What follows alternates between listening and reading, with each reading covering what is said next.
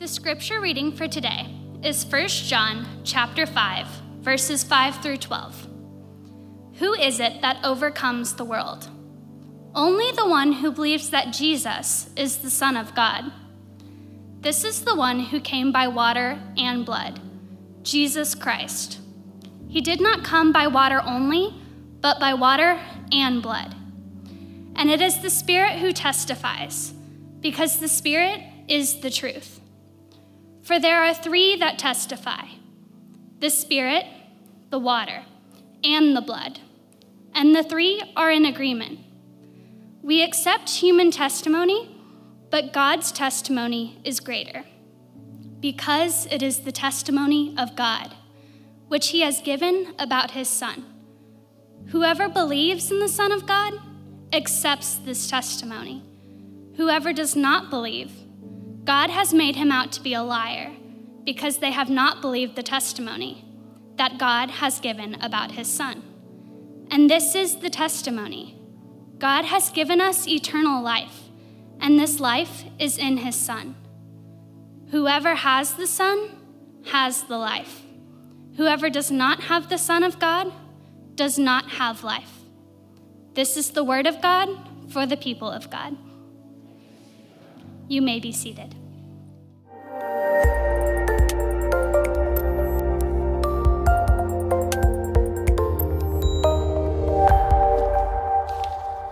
Good morning, IBC. It's great to see you. I'm glad to have those of you joining us online. Glad you're here. I've missed you guys. I've been out the last couple of weeks. I had the chance to teach a Doctor of Ministry course at Dallas Seminary, and the first week we took our students away on retreat to a Benedictine monastery up in Oklahoma. It was unbelievable. It was so great. Last week then we were together on campus, but I've missed being with you guys. Glad to be back. We are finishing our sermon series on 1 John this morning. So if you have a Bible or you have it on your device, grab it and let's go. 1 John chapter 5. I gotta tell you as we start this morning that about 15 years ago, I went through something of an existential crisis brought on by writing a PhD dissertation, which, writing a PhD dissertation brings on a crisis in and of itself. But this particular crisis in my faith actually came from my research.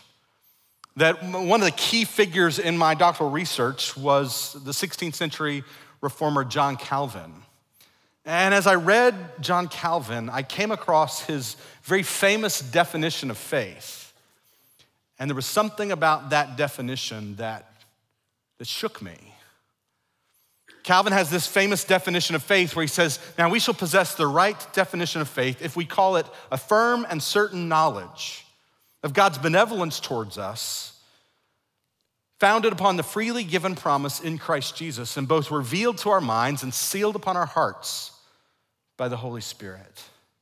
Now, when I first came across that definition, there's a whole lot that I loved about it, right? There's something rich about this definition of faith. It's Trinitarian. It points to the love of God the Father that we can have confidence in because of the work of Jesus, his Son, that's revealed to our minds and sealed upon our hearts by the Holy Spirit.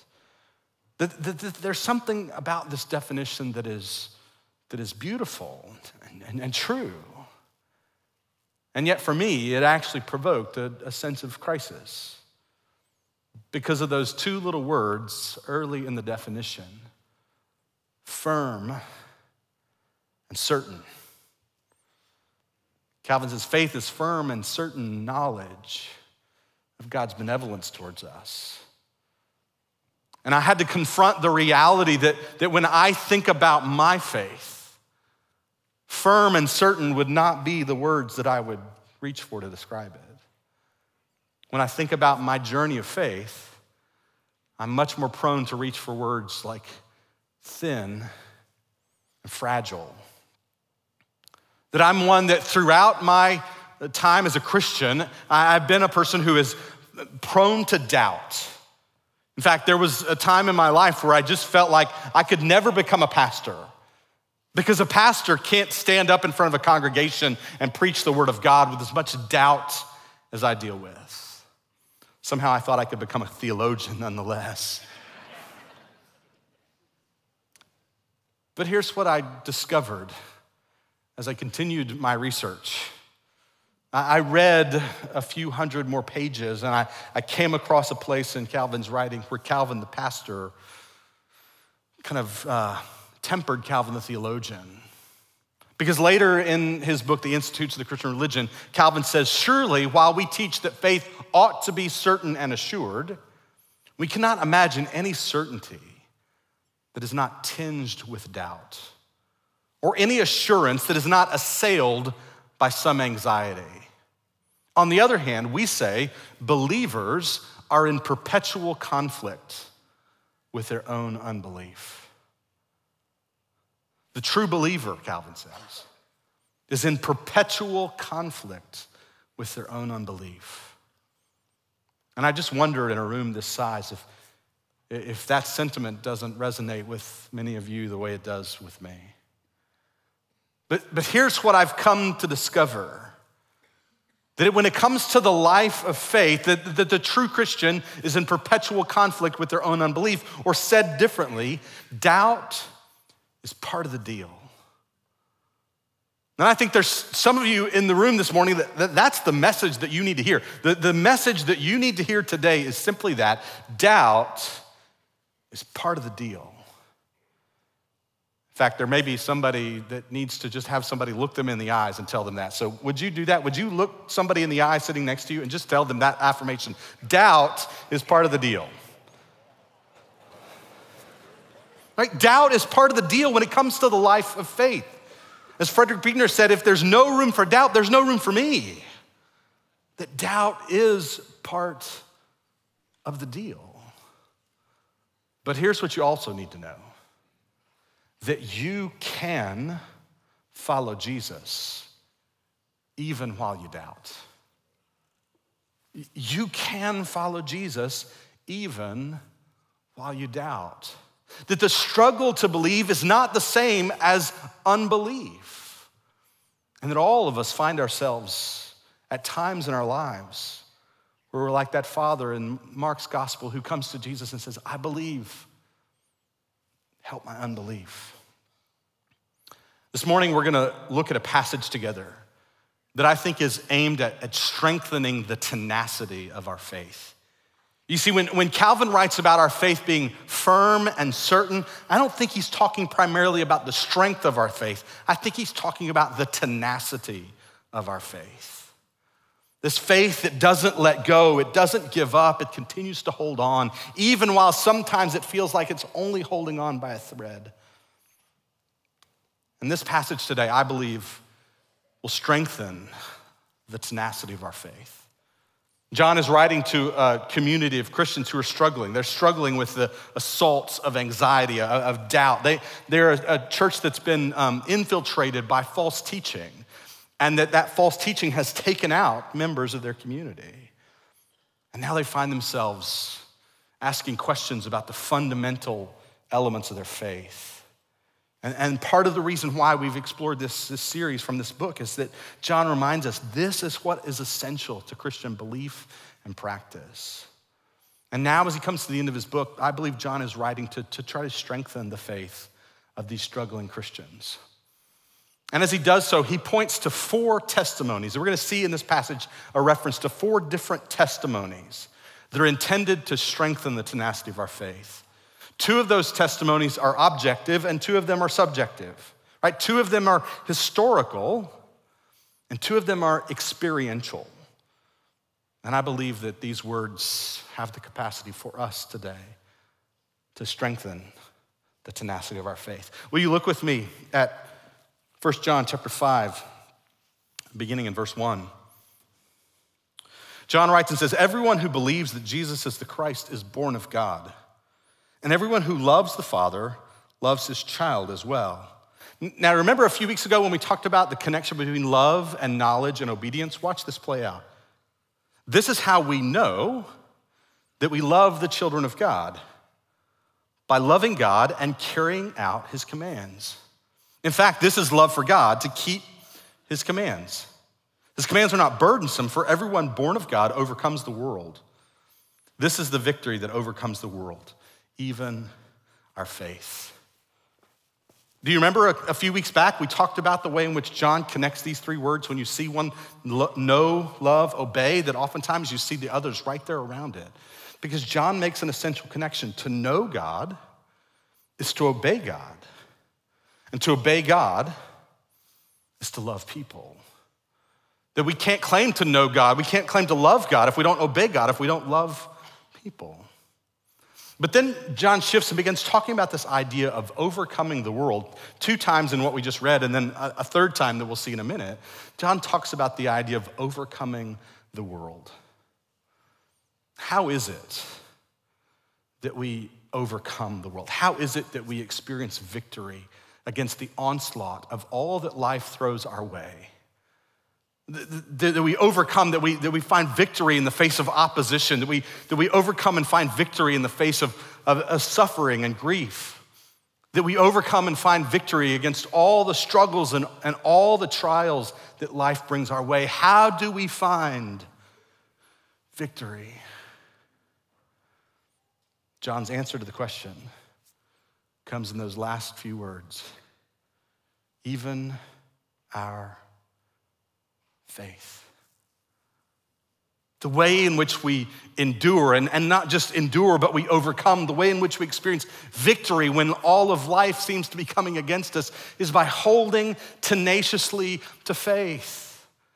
I love the way that Calvin says it, to have firm and certain knowledge of God's benevolence towards us, that God is good, that he is good to us, that he is good for us, that he loves us, that we overcome the world by clinging tenaciously in faith to the goodness and love of God.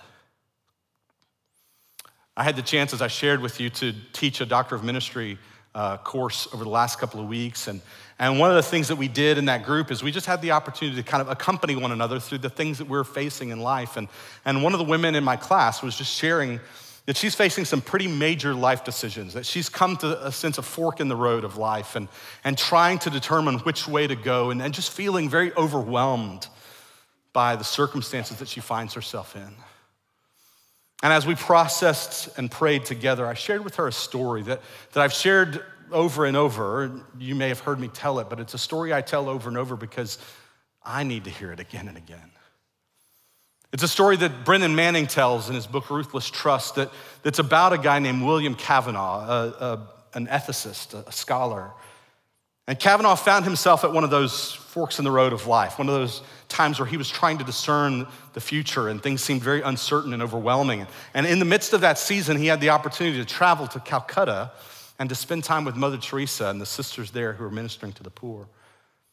And during that trip, he had the opportunity to personally visit with Mother Teresa. And they shared and talked together, and they came to the end of their time together, and he said to her, Mother Teresa, will you pray for me? And she says, of course I will pray for you. How can I pray for you? And in the midst of this time of decision and uncertainty, he said to her, will you pray for me for clarity? Pray that God gives me clarity. And she said, no. She said, I will not pray for clarity. I'll pray for trust. And you see, there are those times in our lives that the deep desire of our hearts is for clarity, God. And yet, very rarely do we find that prayer answered. Because our deepest need is not for clarity. Our deepest need is for trust. How do we overcome the world, all of the things that we face in this life? Faith. Clinging tenaciously to God in trust. And then John begins to talk about these testimonies that strengthen the tenacity of our faith. Look with me there. We'll pick up in verse 5. John says, who is it that overcomes the world? Only the one who believes, who trusts that Jesus is the Son of God. And this is the one who came by the water and blood, Jesus Christ. He did not come by water only, but by water and blood. And it is the Spirit who testifies, because the Spirit is the truth. For there are three that testify, the Spirit, the water, and the blood, and these three are in agreement. Don't you feel so much better now? That's just so abundantly clear, isn't it? What is going on? Well, here's the thing. When I want to feel like I can still read my Greek New Testament, I'll pull my Greek New Testament down off the shelf. And if I want to feel good about my ability to read it, I will open up to 1 John, because 1 John has the simplest Greek in all the New Testament. Simple vocabulary, simple grammar, syntax. It's simple to read, but here's the thing. 1 John may be one of the most simple books to read, but it's one of the most complex books to interpret. And this passage is the most complex passage in one of the most complex books in all the New Testament. What on earth is John up to, talking about the water and the blood and the Spirit? That doesn't seem to resonate, John, with exactly where I'm struggling. Well, here's what you need to know. You have to understand the struggle that his audience was facing to see how it applies to us, to see how it strengthens our faith. And John seems to be responding to this false teaching that was a threat to his community, a threat to his church. And it seems to be that this false teaching involved the perpetuating of the idea that was really taking hold at this time and would eventually grow over the next couple of centuries. This idea that there was a man named Jesus of Nazareth. He was a good man, he was a holy man, but he was just a man. And that at his baptism, the Christ of God came into Jesus the man. At his baptism, and that the Christ of God came into Jesus the man and empowered him throughout his ministry. But then this false teaching said that at the time in which Jesus the man was crucified, the Christ of God left him, because the Christ of God couldn't be crucified. And these teachers were saying what really mattered was the teaching, the knowledge, that we're saved by spiritual insights. And so they said that the Christ came into him after his baptism and left him before his crucifixion. And this is exactly what John is trying to combat here by talking about the water and the blood. There are multiple interpretive options, different kinds of traditions of interpretation of this passage. Some say the water and the blood is a reference to the sacraments, the water of baptism, the blood of the cup in the Lord's Supper. This was actually the view that John Calvin held. And far be it from me to disagree with John Calvin, but in this instance, I disagree with John Calvin. John talks about the fact that Jesus came through the water and the blood. Not that he comes to us in the sacraments, but that he came through the water and the blood. And in the communion, the Lord's Supper, there's both the cup and the bread, the body and the blood. So this would be a strange way of referring to the sacraments. Some have suggested that the water and the blood is the reference back to what we find in John's gospel when Christ is on the cross and the soldier pierces his side. And it says, and blood and water flowed. Some say that's what John is referring to here. The thing with that is that we have it in reverse, that there it's blood and water, and here it's water and blood. And it also seems that in this passage, John is distinguishing that he came through the water and the blood, not the water only, but the water and the blood, two testimonies. So what's going on with this water and blood? This is John referring to Christ's baptism and Christ's crucifixion. This is John's way of saying that he was fully God and fully human before, during, and after his baptism. And he was fully God and fully human before, during, and after his crucifixion. And it's interesting because in their day, they struggled with the idea that God could become a man. We struggle perhaps in our culture more with the idea that a man could be fully God. And yet, this is what John is saying. He says, first, there's the testimony of the water, and that we can find our faith strengthened by remembering the testimony of Christ's baptism. And baptism in its essence is the idea of identification. We've talked before about the idea that when we hear the word baptize, we immediately think of what we do in church.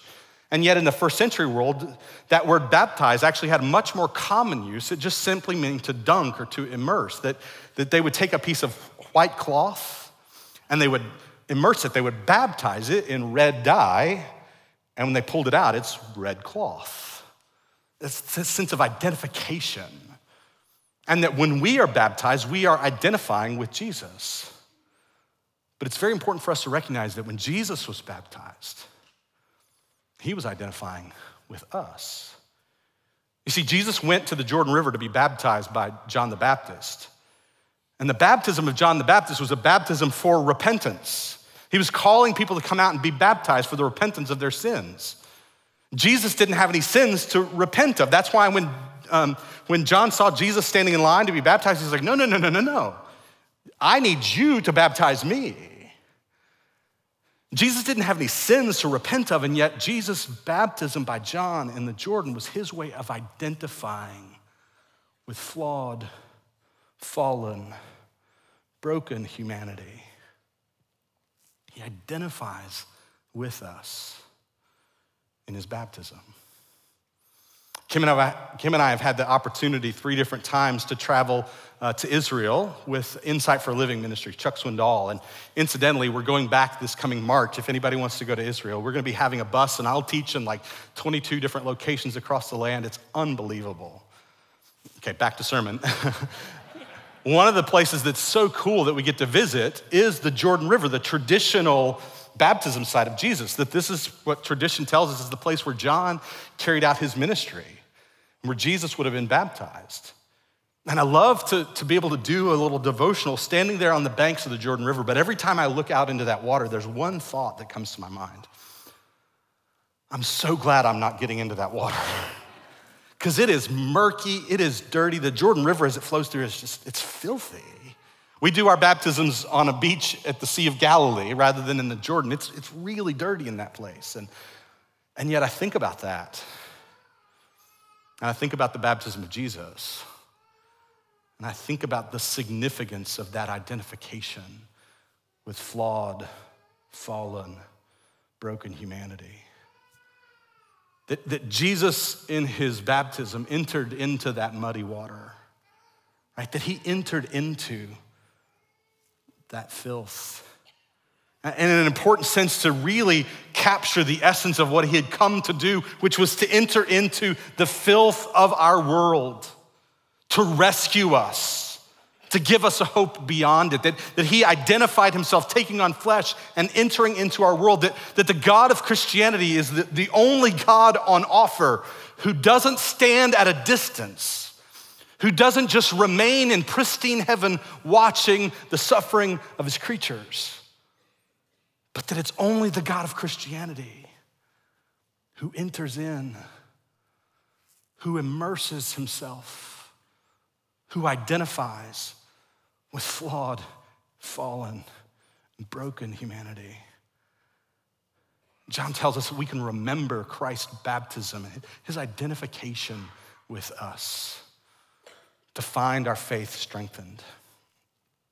He says that we should look to the testimony of the water, that is Jesus' baptism, and second, to the blood, that is Jesus' crucifixion. And again here, what John is trying to refute, what he's counteracting is the teaching that the man who died on the cross was merely a man. He's refuting the error that the Christ of God departed from Jesus, the man, before he went to the cross. And he says, no, the blood of the man who died on the cross was the blood of the Son of God, the Christ. That Jesus is fully God who has sacrificed himself for the sin of the world. I love the way that New Testament scholar I. Howard Marshall captures this when he writes about this passage. And he says, as soon as we reduce the death of Jesus to that of a mere man, so soon we lose the cardinal point of the New Testament doctrine of atonement, that God was in Christ, reconciling the world to himself. And in the last analysis, The doctrine of atonement means that God himself bears our sins and shows that the final reality of the universe is his sin-bearing, pardoning love.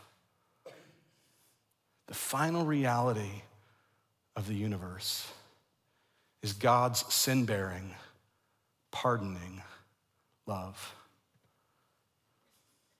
When I was going through my crisis of faith, I remembered the story of one of my professors, Dr. John Hanna, historian at Dallas Seminary, my favorite professors, and I remember Dr. Hanna talking about a season in his life where he was going through a crisis of faith. That he had all these kinds of intellectual questions that he just couldn't quite wrestle to the ground, and he found himself just deeply disturbed in his soul about his struggle with doubt. And he said in the midst of this struggle, as he's just voicing all of these questions, all of these angst kind of feelings, that in the midst of all that his wife simply asked him, "But what about Jesus? What are you gonna do with Jesus?" And it was that question that rescued him from his struggles. It didn't mean that all those questions just went away. It just reminded him, what is at the core of my faith? The love of Jesus. You see, it seems to me that the reason that many people find themselves leaving their faith often have very little to do with Jesus. Right? Many of the reasons that people that grow up in Christian homes, that grow up in Christian churches, that wind up walking away from Christianity, many of the reasons that they do so actually have very little to do with Jesus. Sometimes it's questions and struggles of the reconciliation of science and faith. For some, it's the struggle of the problem of evil. How can a good God exist in a world like this?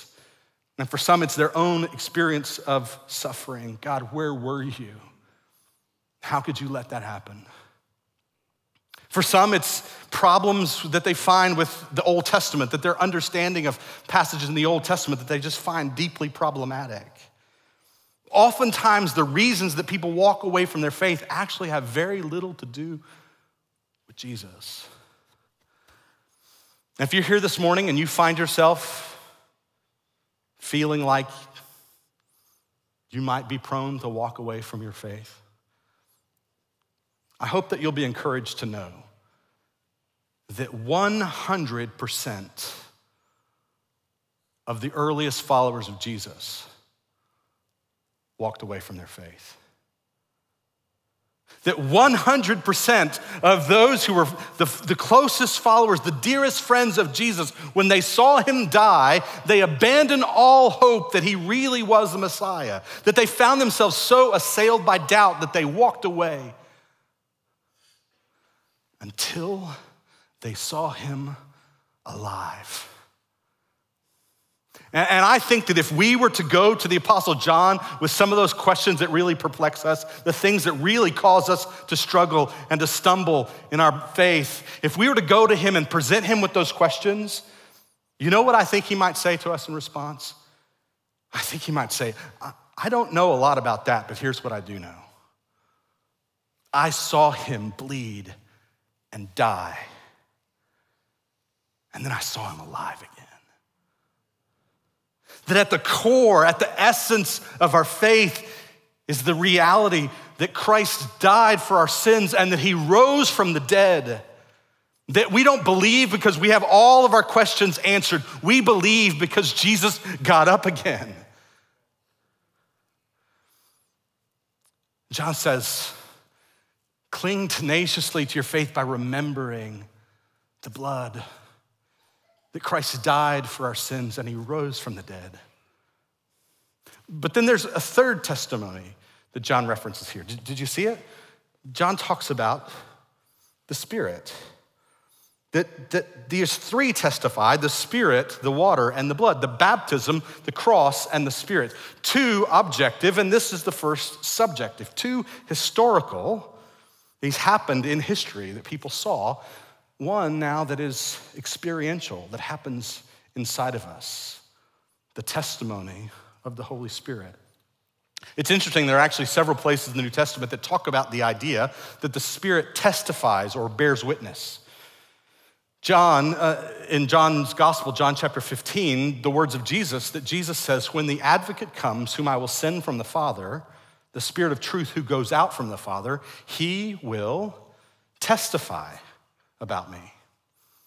And Paul talks about this same idea in Romans chapter 8, verse 16, when he says, the Spirit himself testifies with our spirit, or to our spirit, that we are God's children. The Spirit testifies, bears witness. By the way, this was actually the subject of my PhD dissertation.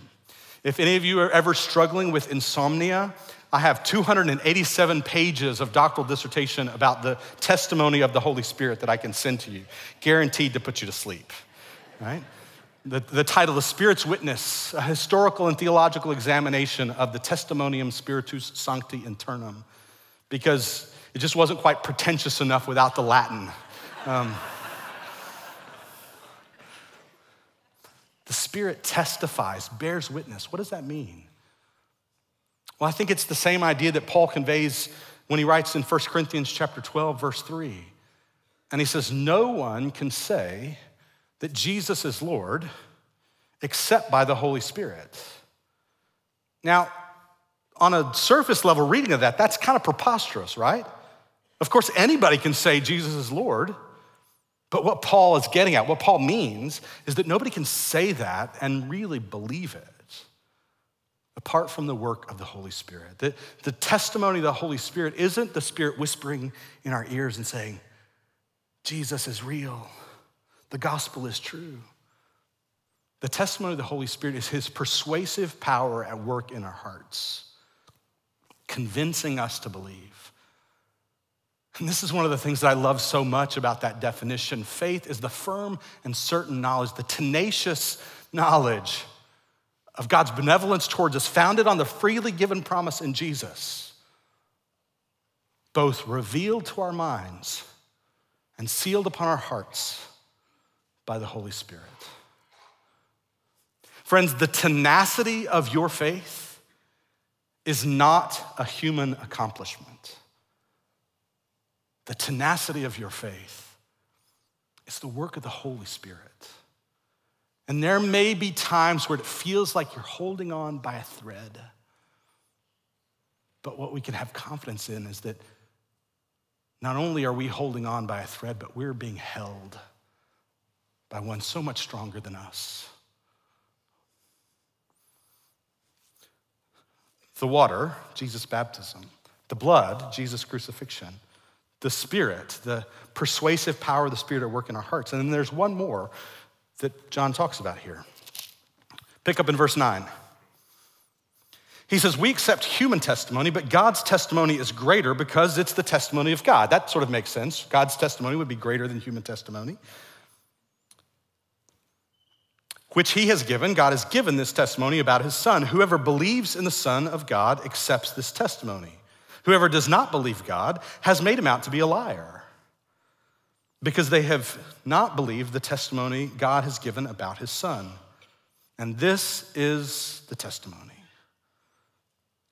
God has given us eternal life, and this life is in his Son. Whoever has the Son has life. Whoever does not have the Son does not have life. John says, this is the testimony of God, that he has given us the gift of eternal life. That when we believe, when we trust in Jesus, when we trust that he's come into the world to identify with flawed, fallen, broken humanity, when we trust his sin-bearing love poured out on the cross, when we trust in the reality of his resurrection, when we believe in that God gives us the gift of life. And oh, what a life it is he gives. It's called here eternal life, and we hear that phrase and we think it's about duration. We think it's about a life that lasts forever, and it does mean that, but it means so much more than just that. This little phrase, Zoe Aionion, that gets translated eternal life, more literally means the life of the age. It's the life of the age to come. That whatever is true of that age that is to come, joy, peace, healing and beauty and reconciliation, that it's not about that we live this life until we die and then we go and enter into that life. It's that that life enters into us now when we believe. That we receive the gift of life, real, rich, succulent, lasting life. And John says, he who has the Son has life. He who does not have the Son does not have life. I can't put it much more clear and straightforward than that. He who has the Son has life. John points to these 4 testimonies. The testimony of the water, Jesus' baptism. The testimony of the blood, Jesus' cross. The testimony of the Spirit at work in our hearts, and the testimony of the gift of eternal life that is found in the Son and in the Son alone. Can I offer you today 4 ways that I think we can respond?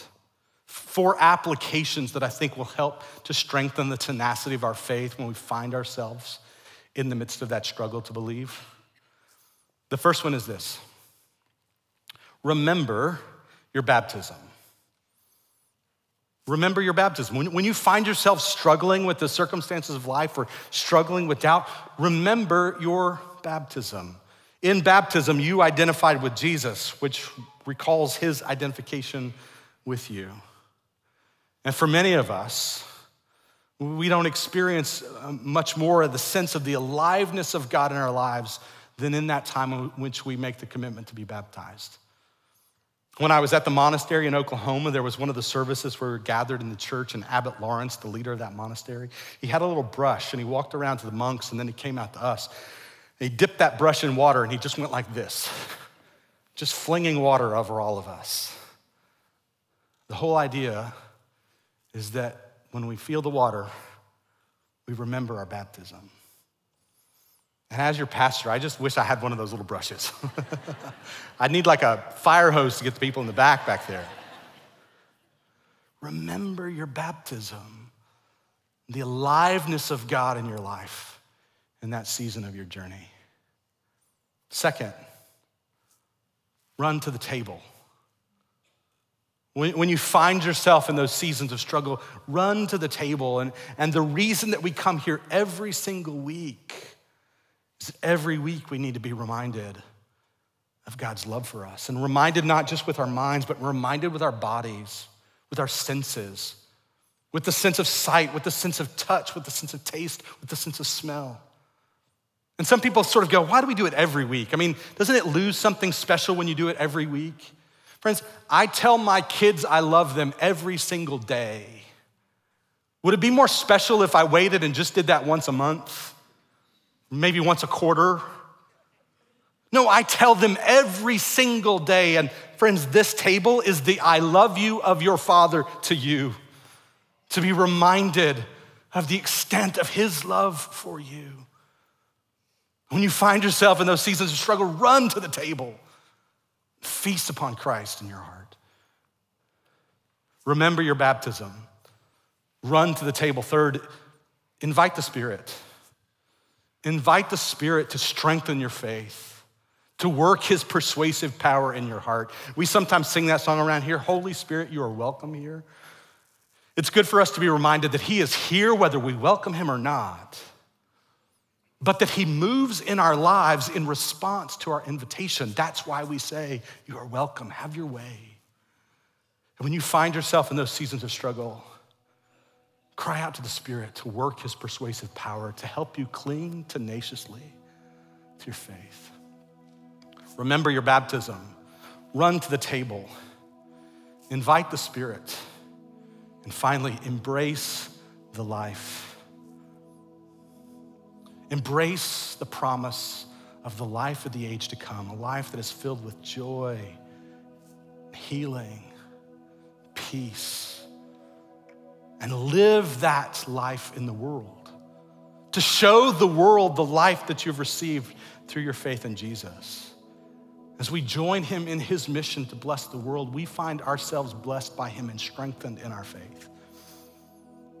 Embrace the life. Let's pray together.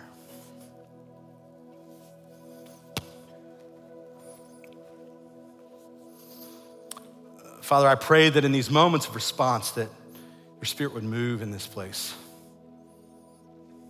God, there are some who are here this morning and their takeaway, what they needed to hear came really early on. The doubt is part of the deal.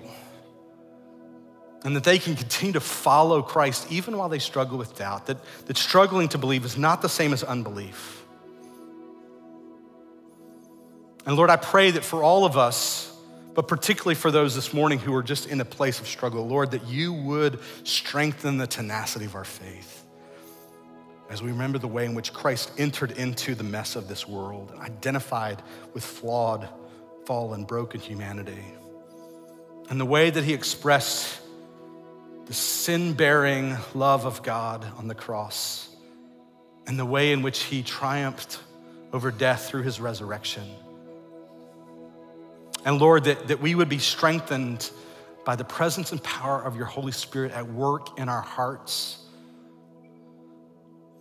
and that we would embrace the life that you've given us through your Son. And God, I pray for anybody who's here in this room this morning who has never embraced that life for the very first time, never come to that place where they have trusted in Jesus.